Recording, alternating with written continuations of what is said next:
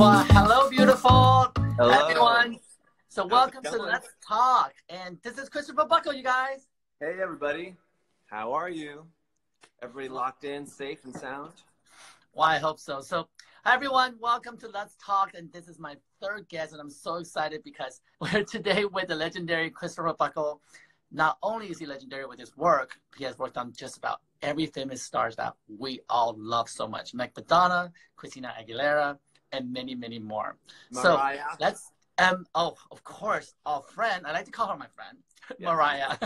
She's more your friend, but I got an opportunity to work with her as well. So today, guys, we're going to dive into some of the history of Kristofer Buckle because we can go online, download just about every tutorial that he has done and learn a lot from that. But today, I want you guys to learn who Kristofer Buckle is and where he's from and what he's going to do next. So let's dive right in, Mr. Okay. Kristofer Buckle. Got it. So I know that you're a true New Yorker. You were born and raised in New York. I am such a New Yorker. Yeah, about 100 years ago, I was born in Queens, and but I grew up in Long Island. You know, Long Island. And Where's your Long Island accent? what?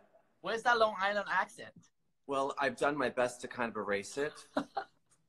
But yeah, it's, you know, it's there. It's it comes out when I'm joking around.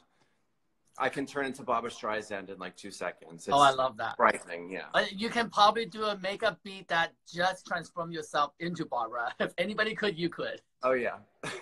I used to be a Boy George impersonator in the 80s. Oh my gosh, I can see that. So your history is so incredible. One of the things I read about you is that you were a punk kid and you put makeup on yourself since you were 7 years old. Take us through that. I was always just fascinated by transformation, and I loved puppets, and I loved dolls, and I liked things that were a little bit creepy. And then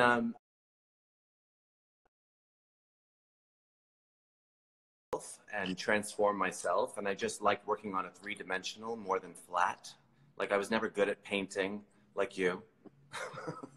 And I just I was much better on a three-dimensional. So it just kind of I started putting more and more and more makeup on, and so I was very involved with the New York City club scene.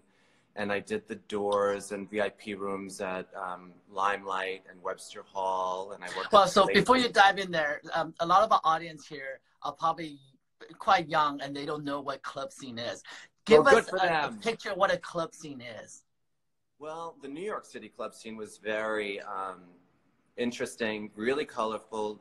The best way to describe it is we would take these old spaces, these big, old, grand theaters, and then they would be transformed into these beautiful, decadent nightclubs that housed and could fill many, like thousands of people.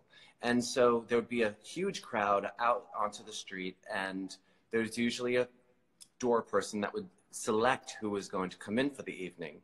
And usually Kristofer, was this just in a gay community, the trans community, or was this open to everyone? No. These clubs were so big that they couldn't just be gay clubs. They were clubs for everyone.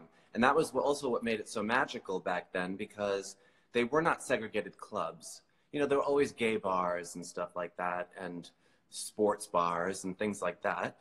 But these clubs had everybody. So you would have, you know, Gloria Vanderbilt would be dancing in a beaded gown, and you would have, you know, Keith Haring or Warhol in the VIP lounge, and then you would have punk kids and gay guys and every color, everything, just everyone partied and had a great time together. And there was just Studio 54 revamped. Well, I was a little bit after Studio 54, but I started going out very young, thankfully. So I did get to go to some of the greatest clubs there were, definitely. And so as a club kid, your responsibility is to dress up and create a lot of pizzazz when you show up at these events, correct? Pizzazz. Yes. And actually, I'm going to plug my friend's book because I'm actually in it. But my friend Walt Paper put out this book, and it's called New York City Club Kids by Walt Paper. And it's a book that really encapsulates the whole moment of when it just became its biggest moment. And at this time I was working at the Limelight. I was working the VIP rope to Disco 2000, which was a party that they had there. And but it's a really a colorful book, and it's if you're curious, that's the best way to see it. Well, it's super educational in the way of understanding beauty from that perspective, because I do know a lot of makeup artists came out of that era, and I seen pictures of them, made themselves into puzzle pieces, and the art form itself was so spectacular. It's only way I could describe it as pizzazz. That's all I could. It was about pushing the limits, and it had nothing to do with reality. It had to do with bending reality and creating your own world and your own reality. And for me, that's so refreshing to learn. When as a photographer, from Asia, I don't have that exposure. So guys, references are so important, and looking at history is so important. So I encourage you to pick up this book, and I will get one, and hopefully I'll get a signed signature one since he's your friend. So do look at this and do study this, because when I dove into beauty and fashion, I think education was the most important. And this is where I first actually got to know Kristofer's name, is that when I was looking through Italian Vogue, and I was looking through all the magazines that I was so inspired by as a young photographer, and his name would repeatedly pop up. And I was so fascinated to want to know how you got there, and how he got there, and how can I travel the same path and reach that level. So that's why I'm so happy to talk to you today. One of the things I would like to do is flash back when you were really young. I saw pictures of you with spiky hair, with completely painted with spider eyes makeup. What inspired you to first to paint yourself rather than paint others?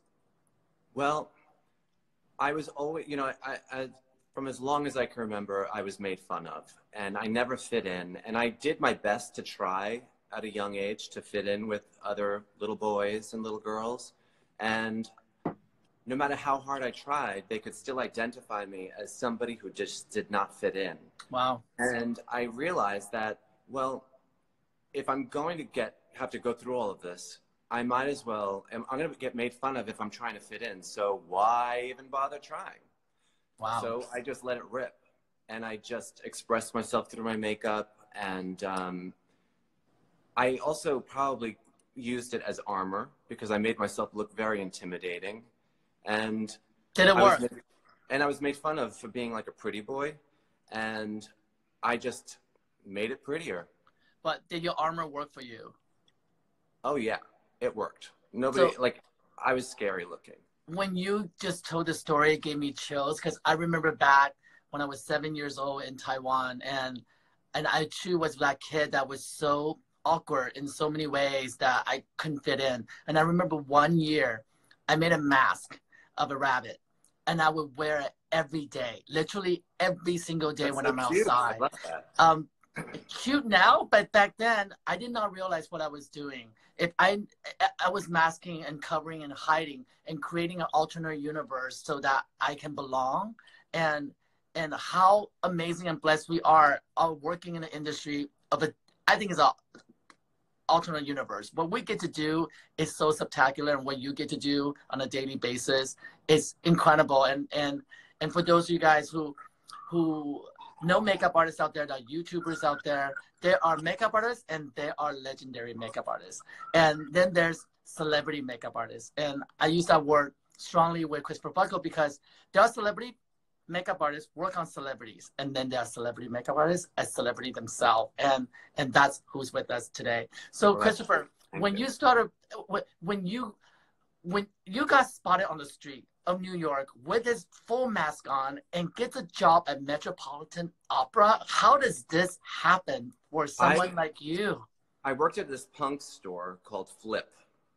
It was on 8th Street, just a few blocks down from Patricia Fields, where I later worked. But I love her. Love her. Pat is amazing and dear to my heart. Anyway, I worked at this big punk store, and like Nina Hagen, who's the queen of punk, would come in there and stuff and shop. But anyway, I was on my way home. I was on the escalator in Penn Station going back to Long Island, Hicksville, Long Island, and this woman stopped me and said, "Who who did this work on your face? Wow. Did you do this? And I said, yeah, I did it. And she's like, this is my card. I need you to call me after 8 o'clock tonight. And this is before cell phones. This is like 1987, I guess. Or, yeah, 87. And I called her, and she gave me a job at the Metropolitan Opera. Just like that? Yeah, well, I worked in the summer. It was for this production, Saint Sebastian by the Paris Opera Ballet. And I had to do all of this very like intense Gothic makeup. It was very stylized makeup for the Paris Opera Ballet. And it was exactly kind of like what I was doing to myself. So it jumped out at her. And that's how it all started. And then how did you go from wanting to just use makeup as a mask and cover it to become an artistry and technique? Because that's what, when I see your makeup, when I see your work, I know it's you. How it carves beautifully, how it shapes beautifully. And the touch, the way you put makeup on skin is such a signature to your work. When did it go from, this is just an armor, to become, this is actually what I can do for others and make them feel beautiful? Well, I was very insecure always. As an artist, I think that just goes with it. You know, I wasn't like, I'm amazing. And, you know, no, like even to this day, I'm just constantly trying to just prove that I'm not terrible, you know. I did my makeup so big, and I taught myself how to do makeup just through trial and error, but I made all of my mistakes so big because my makeup was so big, and I used to shave my eyebrows off and everything, so that when I started doing makeup on other people that didn't want to look like they were from another planet, I just took the same concepts that I learned big, and I kept shrinking them down and shrinking them down and shrinking them down. And eventually it just became, I think, a signature look that is structural and shape oriented. I'm not an artist that uses tons of colors. If you look at the scope of my work, I don't use crazy colors and bright things, and I am really shape-oriented. I'm into sculpting the face and manipulating the eye shape and symmetry and precision. And that's the kind of art I am. Who was your influence back then? Was it somebody like Kevin O'Quan? Was there other makeup artist work that's out there that inspire you to create your looks? Yes. Well, you know, I was never I loved everybody who did anything that I just related to or that just dragged my eye, you know, like sometimes I could just like an eyebrow and not like anything else, but you just adhere to what you like. And I loved Kevin, and I did know him. Way Bandy was one of the very first makeup artists that was like known, other than like the classics like Max Factor and Joe Blasco and people like that. But my mother had his book, Way Bandy's. And so I remember as a kid, I would always look at this, and he would use like a #2 pencil on along a lash line. I mean, he was just like, you know, very innovative, and he was resourceful. And I related to that because even when I was a punk, I had no money. And makeup was much more limited back then. Like, you didn't have access to bright primary colored makeup in Long Island and Hicksville, or even in the city. It was hard to find. So I would take colored pastels, chalks from art class from high school, and I would crush them down, and I would use like the neon green or the bright primary yellows and intense magentas, and I would use those as my eyeshadow and blush. I would be very stained. My face would be stained for a long time after, but it was worth it. Well, you spoke of your mother just now. When you were going through the transition and growing up, creating these art that you're doing now, but through the time of you applying makeup on yourself and to where you are today, what's that like for your mom to watch, and what was her reaction when you were at such a young age and started doing art on yourself? My mom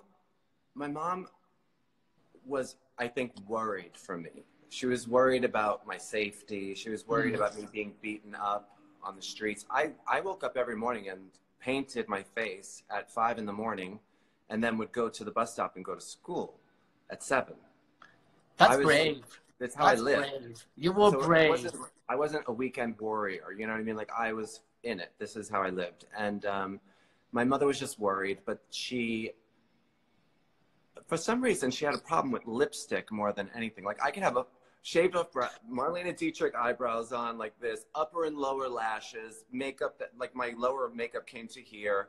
And it was the Lucille Ball lip that just drove her nuts. She just didn't, she didn't like it. When was the first time you got to do makeup on your mom? I used to watch my mom get ready, and because my mother used to sell like this disco makeup. It was a brand called Stepping Out Cosmetics. Wow, and it was like this, it was all of these like bright shiny colors, you know, like very Donna Summer kind of things. And so she'd be doing her makeup and I would watch, and I started to just see things that I wanted her to do, and so I just would suggest, and then she would do them, and then she'd be like, oh, that does look good. And then I would do the same thing with my sister. And my sister was paranoid that I was going to make her look like a punk rocker all the time. So, well, I also know that this is a story that I really want you to share, because my skin crawls when I read this the first time about you, how you were, your first major talent you did makeup on was actually Kate Moss, and that completely transformed your career. Let's share that story with us. Well, I did many things. So I'm going to just go backwards a little bit, where I did makeup always. But it was I always wanted to be an entertainer. I wanted to perform. I sang, I acted. So I put out a record in 91. What kind of music was it? It was a techno record with this operatic vocal that I did over it. But anyway. You know, I'm going to have to find that, right? You have to send me the MP3. It's going to be the theme song for this episode. It's pretty damn bad. But I did it. And, but anyway, so then I was working at Patricia Fields, and I got hired to be at Madonna's sex book party. So I was in a kissing booth, and I had to kiss Madonna, basically. So, but Stephen Meisel came in with her and everything. So now I got a job at an agency in like 93. I just wanted the normal life. I just wanted health insurance. So I got a job at Oz, New York, which was the top agency for hair and makeup people. They represented Laura Mercier, Francois Nars, Garin for hair, Serge Lamont, everybody that was like the top. And so I worked there for 3 years, and one day, Laura Mercier called from set. She was shooting an American Vogue cover with Stephen Meisel, and Kate had to get on a plane or something and leave earlier than they expected. And so we were trying to find an assistant to go help her, and so that they can get ready on time. And we couldn't find anybody. And finally, Laura was just like, just send Kristofer. Just get Kristofer here. I need an extra set of hands. So I showed up at Industrial Studios, and Laura was like, oh, Kristofer, this is Kate. Kate, this is Kristofer. Just do a bronze eye and a nude lip. And she was doing Amber Valletta's makeup at the time. So I just used Laura's makeup and her brushes and stuff. And I was like, I didn't know that an assistant like did someone's makeup. I just thought that I would like put lotion on someone's leg or something. So I did Kate's makeup, and I followed Laura's direction. But when we got on set, Stephen really liked the way Kate looked, and Laura was like, well, Kristofer did her makeup. I didn't do it. Wow. And Stephen was like, and then I was walking out of the makeup area onto set, and he was like, Kristofer? He's like, what are you doing here? I said, I'm doing makeup. And he goes, yes, you are. Wow. And what amazing support from your peer and from your mentor at the time, sure, to give you the opportunity and give you the credit. Because in this industry, we all know there are a little bit of I say competitiveness in our business. I definitely know that experience in myself. But for you to have Laura hand you the baton in a way to this opportunity, how awesome is that? It was amazing. And Stephen then booked me for the cover of Italian Vogue and a 20-page story.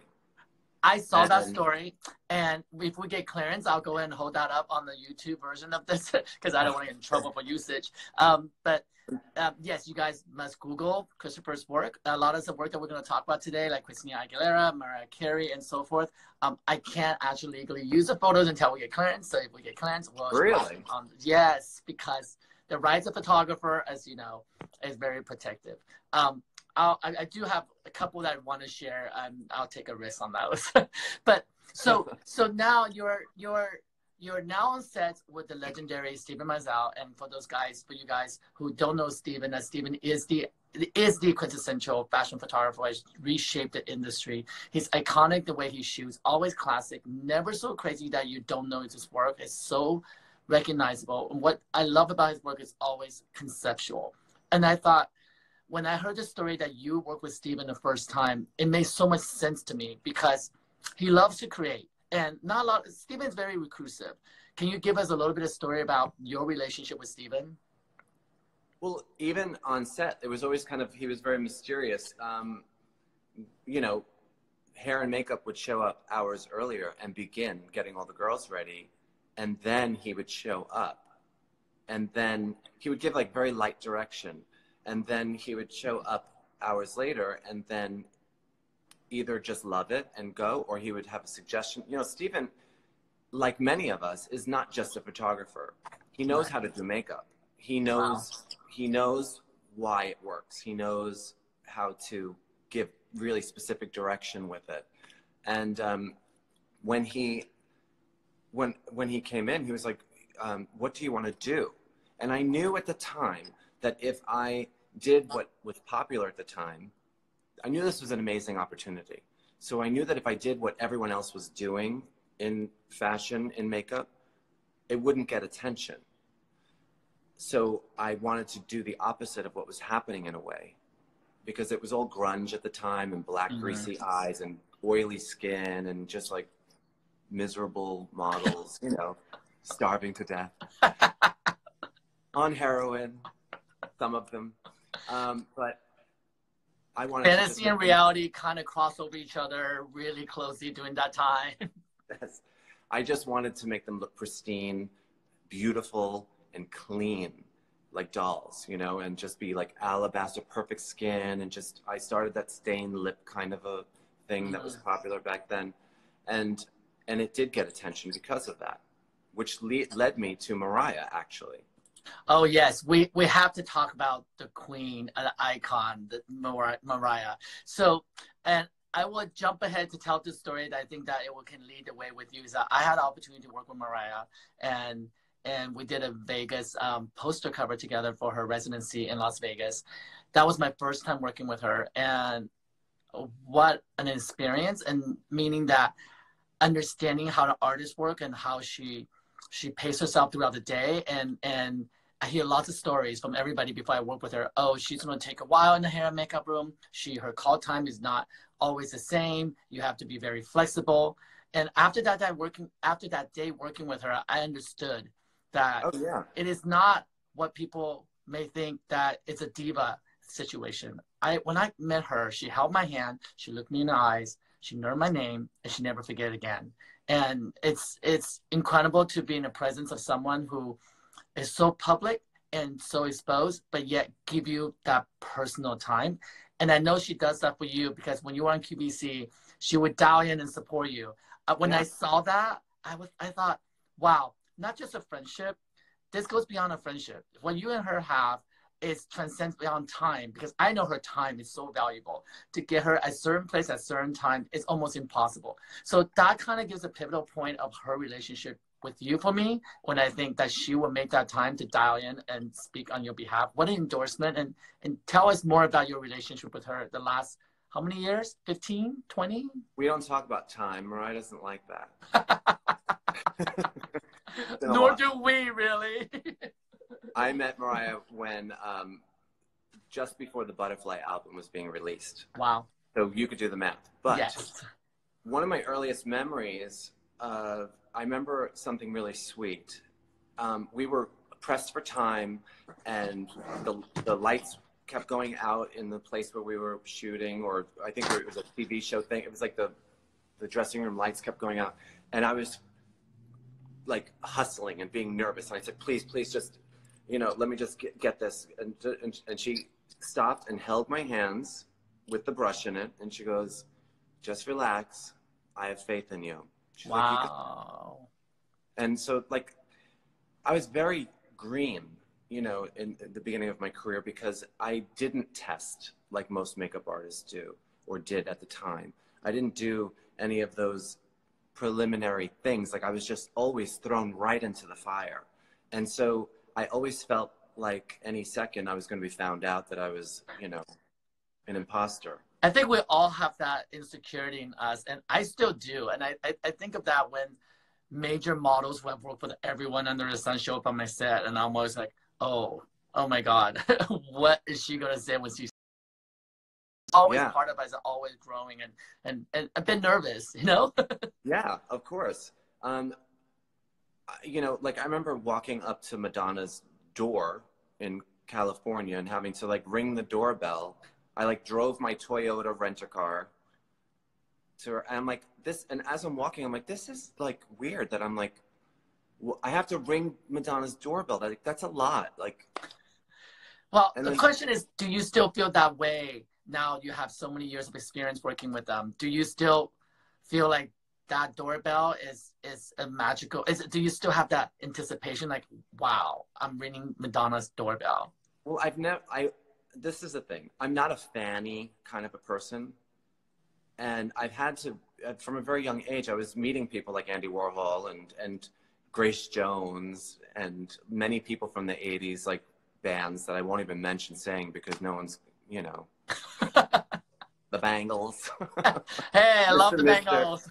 Depeche Mode. Like I hung out with these people. So like I'm used to that, but I never lose clarity on the weight of a moment, and that everybody doesn't get these moments. And so not just for myself, but for all the people that don't get to have these opportunities, I need to absorb it and pay attention and appreciate it.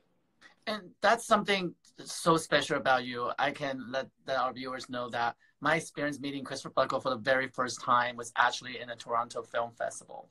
And his name has come up so many times with different publicists saying, you have to work with him, you have to work with him. And our paths did not cross. But I remember this day, at these festivals, it's a junket that the celebrities are passed from one room to the other, one hotel to another, and it's a very hectic day. And I believe at the time was Jessica Chastain that was with you that day. And I remember when she walked in with Nicole Perna, I believe that was next to you. We love Nicole. And I remember I didn't see Jessica at that time. I had worked with her already, and my eyes were so drawn to you. And one, that I knew your name, and two, that I knew what you represent in this industry and who you have worked with. And I was doing a film festival. As a photographer, being at a film festival is not what everybody think you would do. You do big studio shoots, but I fought to be there. And by the way, you don't get paid to be at a film festival. You shoot because you want to meet the people like Kristofer. You want to meet other people. What a great way. It's like a reunion for one day. Oh, actually 3 days. So when I saw you, you have this incredible, quiet confidence about you that is so loud and radiant. And you were with her, you were holding her hand, and you took the time to look over, and you waved. And I was speechless. I was like, oh my gosh, this guy is next to a major celebrity, star, whatever you want to call it, but he's taking the time to acknowledge me. And that was so special for me. And I remember that day come up to you and says, I would love to work with you. And I couldn't keep my eyes off you because your eyes were so blue and your skin was so perfect. And it made me realize that you were almost like alien to me. Like that when I met you, I'm like, wow, I get it. Like, you know, sometimes people, you would just scratch your head and goes, why do people think he's so great? Or why is this person so XYZ? But when you meet somebody like Kristofer, all those questions are answered. Because listen, we all work with so many different people in this industry, so many different personalities. And that's something that I keep saying on this talk, is that collaboration and humility goes a long, long way. And with somebody like you could, if we worked together, you could have you could toss me aside, like, no, you're not good enough. No, oh, No, I'm at no, this no. level. And you're Thing. not that artist. You've never been No. that artist. And your Look, reputation has never been that. And thank you for that, for our industry's sake. you should never have to thank somebody for being kind and a good person. We need to just move from that place. But I will tell you, there's no attitude with me when it comes to better or like, it's because we're always learning. Another thing, how much attitude can I have or judgment against anybody when I worked in a bathroom as an attendant? Okay, like I handed people the paper towel, like I checked coats, I did whatever it took to just make ends meet. And you know, all these jobs have to happen to keep the machine going. So whether you're a photographer, a makeup artist, a hairdresser, the person that sweeps up at the end of the night, it's all part of what it is that we do. You know? Well, I want to go back to your relationship with Mariah. What has it been like that you worked on her for a while? We won't say the time. As she evolved as an artist, how have you seen your work evolve with her and the transformation over the years of looks that you guys have done? What sticks out the most to you? Ooh, well, when I first met Mariah, it was right before the Butterfly album, and it was a moment of her coming out, you know, and kind of coming into herself. And I just remember her showing me clothes that she was wearing that were very sexy, but I felt like her makeup didn't catch up, you know? And so we were slowly just evolving into what that would be for her. And I think it came to a place where she has a signature look. As far, like, you know, in the 90s, makeup was different. It was a different approach. Now now it's very like more is more and lots of lots. And so when I look back, you know, I see that we used to use little individual lashes, and, you know, everything was just less. And now, you know, it's more diva. And she deserved that diva makeup and diva pound. I mean, Mariah's earned everything that and including the Songwriters Hall of Fame, which is going to be soon. And also for you to being so close side by side with her. And Mariah's a human being, guys, right? There are days that she's good mood. There are days that she's bad mood. There are days she's traveled so much she's bloated. And there are days, I feel like makeup artists, you guys are not just there to make them feel beautiful on the outside, but your responsibility carries more beyond that. You're there to hold their hand to make them feel better for whatever situation they're in. And I'm sure that's why it makes you guys' friendship so strong. Well, I think with no matter who you're working with, I think that we always deal with the aesthetic, the outside, but you can always, you know, beauty does come from the inside ultimately. So if you can instill confidence or love or security to someone inside, no matter what you do on the outside with makeup and hair and stuff, they're going to look more beautiful because they're going to carry themselves with a sense of, you know, confidence, security, or whatever, you know, feeling protected like that. When somebody feels protected, then they're more likely to be their full selves. So really, when you're dealing with human beings and people and touching them, there's such a deeper effect than any kind of look that you could create on their face. And that transcends because as a photographer, I'm behind the camera. I can only capture what's in front of me, and I can connect as much as I can. But there's a digital box, there's a machine in front that takes us just one step away. And I try to make that effort as well, and hold their hand, touch them, somehow to have some kind of connection with the artist. And because we don't have that intimacy of 2 hours perhaps in a makeup and hair room to know what their day's like. When they come up, we have to act so fast. And hair makeup teams are my spies in that room. I said that all the time. They are my confidants to gauge how I should be that day as a photographer. And that's a true collaboration, comes from all 360s when we do that. And you embody that, and I love it. So well, I will tell you, just a side note, I have known Mariah for so many years, and I really have seen very few bad days. Okay, Wow. like he is consistent. Horrible things are happening, and we are cracking jokes and just laughing our way through it because things are going to happen. You could freak out, and it's not going to change anything, you know. So you might as well just have some fun with it, and you'll get past it, and it'll be fine. So, yeah, she is consistently always just fun. Really. Well, I read an interview a few years back that on Kristofer Buckle's bucket list, so it's a bucket list, that you always wanted to work with Cher. So Yeah. since, have you had a chance to work with her? Yes, I have. And, you know, I wrote a list years ago of, like, my wish list, which was, like, Liza Minnelli, Cher, Madonna. I wrote a list, and I ended up working with everybody. Wow. On Wow, that wow, list. wow. But Cher, I met Cher on the set of Burlesque because I shot the movie Burlesque with Christina Aguilera. So I met Cher there. And then Cher had asked if I would do her makeup. And I got to tell you that I flew to Vegas to do it, and I was nervous. Because to me, like, it's very strange when you're a little boy watching television with your grandmother and you're watching someone like Cher, Sonny and Cher show, whatever, and then years later, you're like touching her face, you know, and talking with her and doing all these, like, same thing with Liza Minnelli. It's just like, I was in a drive-in movie theater with my family watching Cabaret when it came out. And now I'm doing her makeup. This is Judy Garland's daughter. It's just incredible. that stuff, it's just like, but I was definitely nervous with Cher, but she is such a cool lady, just sweet. And she's the original cool girl, you know? She's just a cool chick. So the list been checked off. Anybody new that you have added onto that list that we're hoping to work with in the future? I don't know. I feel like I've done so many, I've done a lot of legends too, like Catherine Deneuve, and I did Twiggy's makeup. I did Anne Margaret's makeup. Wow. I don't know. Like I've done so many that I don't want to be greedy about it. Like opportunity always comes, and I'll do it as it comes. But I can't think of anyone off the top of my head.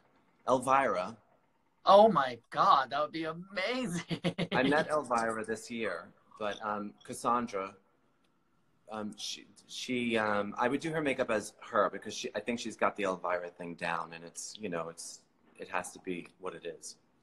Well, not only do you work with all these celebrities, you're also an entrepreneur. You have a line of your own that's out there with your name. I do. And tell us what, how, where, when, where can we get it?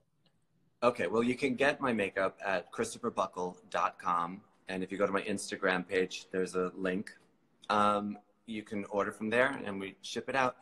I was on QVC for a while, but I stopped doing that.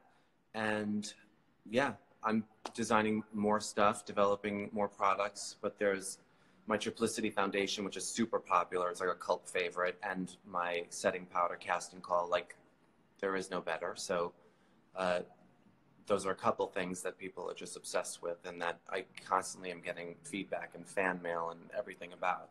So, and that's what I use on my clients. So, and as the makeup culture have changed, do you feel like you have to constantly be chasing that relevancy in the products you do, also the technique that you work with on people these days?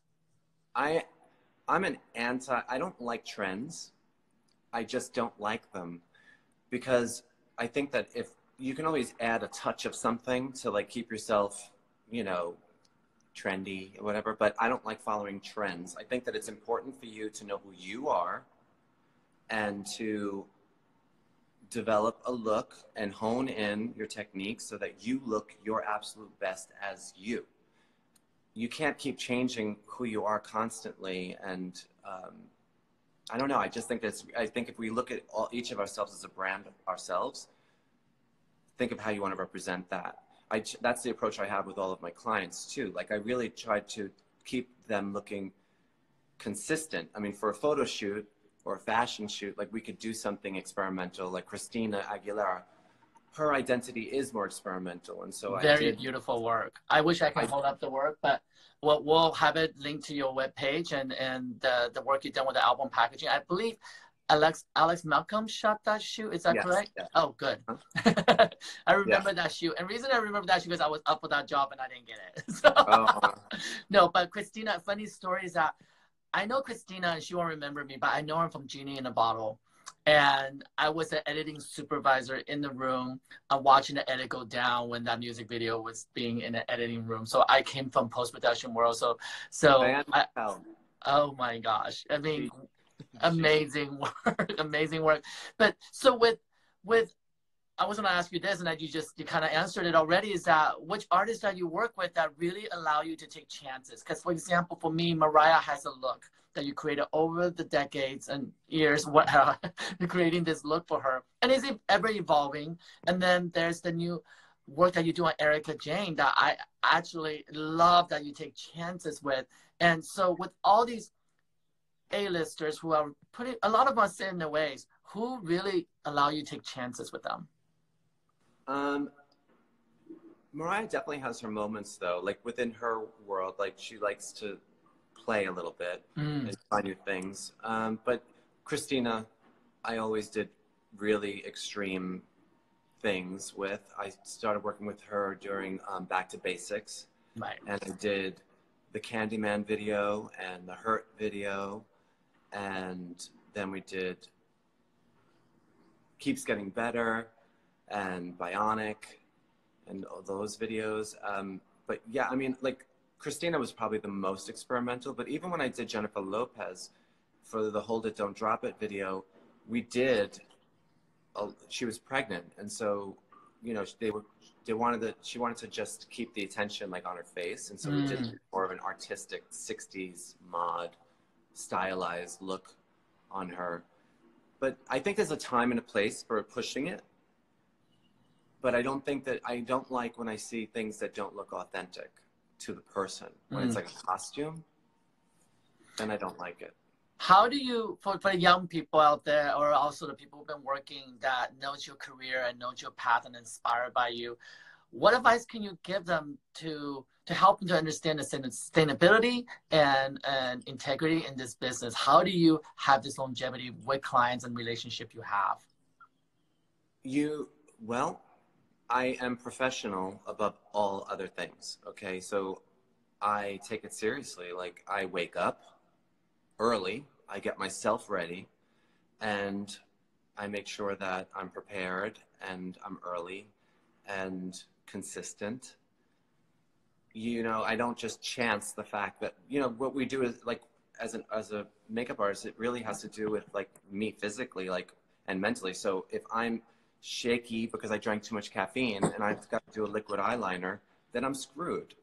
If I'm exhausted because I stayed out too late or drank too much or whatever, then I'm not going to be my best. And if you want to charge what you're worth, then you have to bring every molecule of your value to the table. I love that, because that Rachel Goodwin yesterday also echoed that, and Fiona as well, being on time. It seems to be something that's very important in this industry, that for you guys who want to get into it. I noticed Rachel was a little late to the live. She couldn't figure it out. Okay, so I know I'm not supposed to show pictures that I have no rights for, so if they make me take this down, I'm so sorry. But I really want to talk about this image that you just recently posted with Lucy Liu.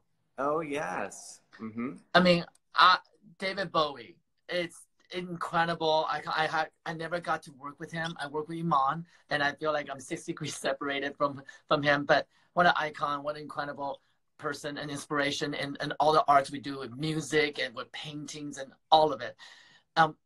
Walk us through this process. How did this idea came about? And I'm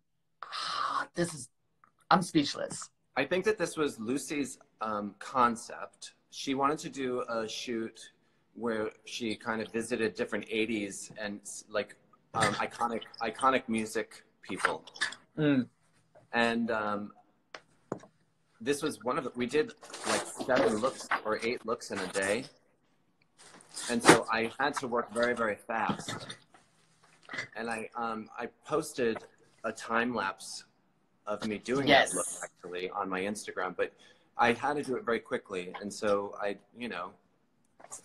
just had a picture and I just put the pedal to the metal. And that's one of those moments, like I could not have done that day of 18 hours or whatever we spent doing this, but I couldn't do that and paint these straight lines and stuff so fast if I wasn't just, present.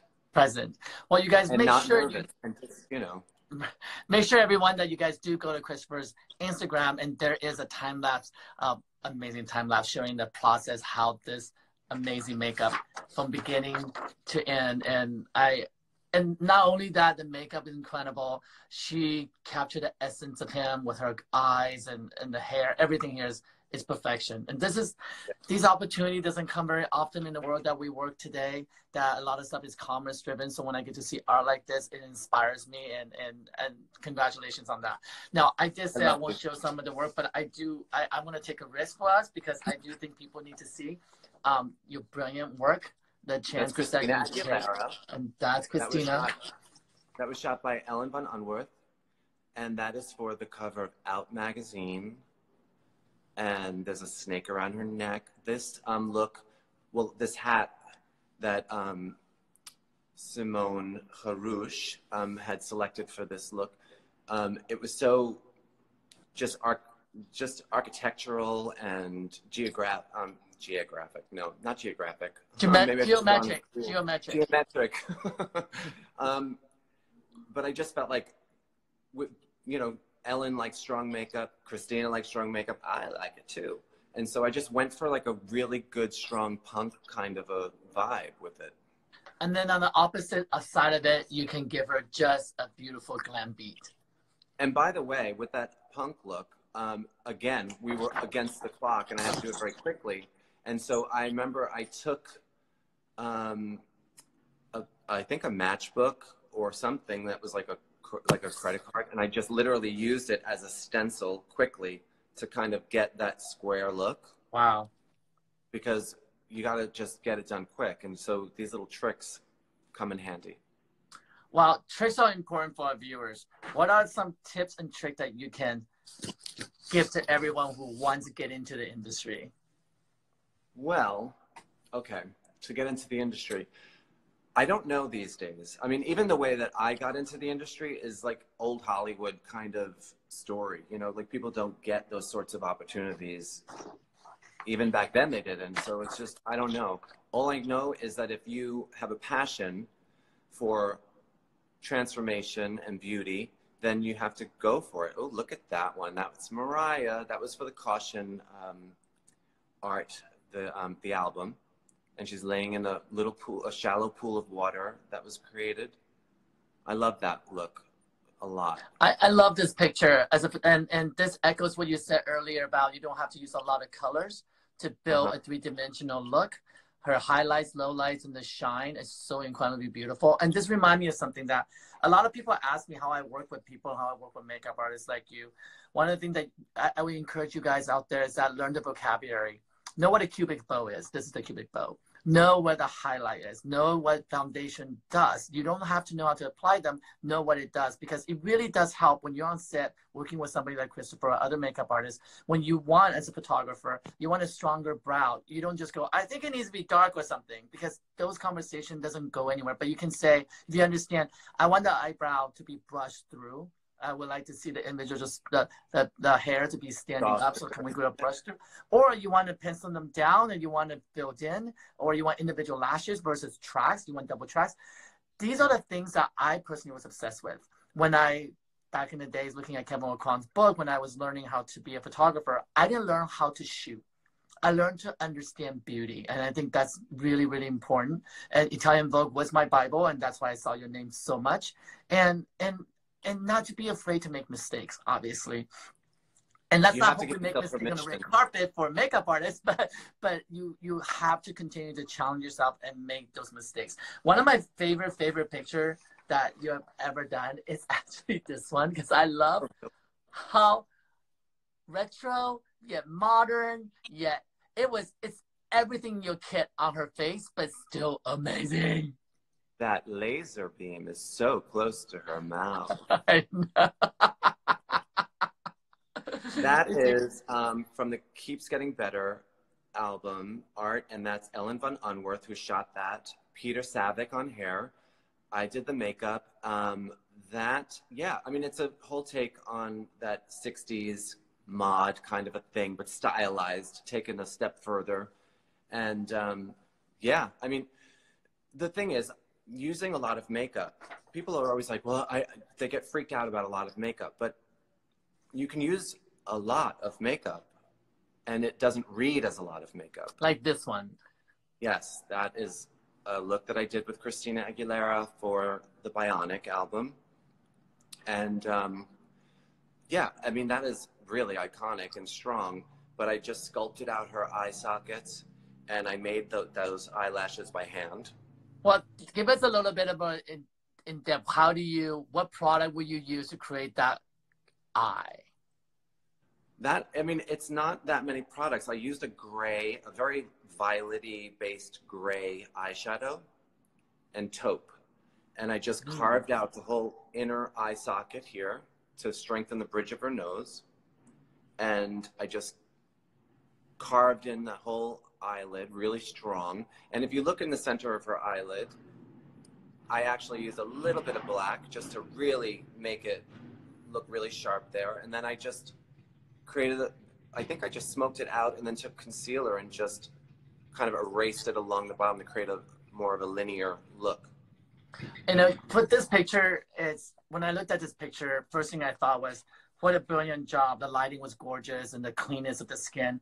And she looks so symmetrical. So when she's very symmetrical. Yes, and that was my question, because Kate Moss obviously is known for a perfect symmetrical face. So as a makeup artist, when you work on somebody's face that's not so symmetrical, Sorry, I'm in New York. It's okay. Did you try to make their face symmetrical? I naturally cannot, boy, there's some engine revving outside. I can't help myself from adding symmetry to a face, because my eye as a makeup artist, you can only do what your eye sees. And my eye sees things just a certain kind of a way. My references are based on very classic faces. I love Marlene Dietrich. I love Lucille Ball. I just love that aesthetic. And so I'm always looking for a high cheekbone. I'm always looking for far-set eyes and a beautiful open brow, except on myself. But, I like a full lip. I just like those things. And so I just naturally, I don't know, you can only do what you see. So yeah, symmetry is important. And sculpture, I like everything. Adding. You like sculpture. You like to sculpt. Can you sculpt? I can, yes. I create usually fantasy characters. I can see that. Well, one of the things about Kristofer I love too that you can go online and check out is that there gets a little bit of sneak peek of his house. I'm hoping that we have another conversation soon that we can give a house tour, because his aesthetic, what he does in makeup, really does carry over to your lifestyle and things around you. And I'm so appreciative of your energy, the way you are. There's so many of us can learn from. Working with divas doesn't mean you have to be one. And no. She exemplifies all of that. Because we're all learning in this industry, and God knows I need to. Because there are times that your career take you to a certain place, or you have a blindfold on, and you forget that not just on where you came from, but how you're treating people. And at this time that we're in right now, and reason I created this talk is so that we can all continue talking about our journey and remind us the kindness that we can spread through our art. And so, Kristofer, how do you keep yourself inspired? Now you have worked with so many people. What inspires you still every day? I think that I'm inspired by, I think I've heard other artists say this too, like where everything is inspiring, because as an artist, you're not just an artist when you're creating or when you're painting. It's where you live within yourself.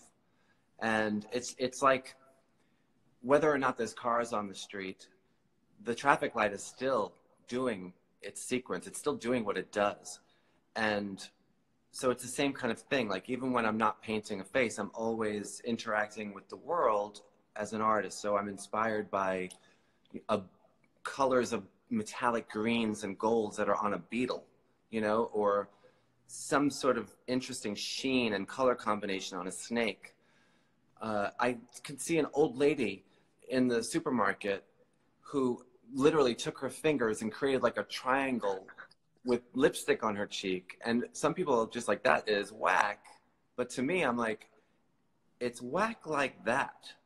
But had she just softened that one edge, you put it in a magazine and it's genius.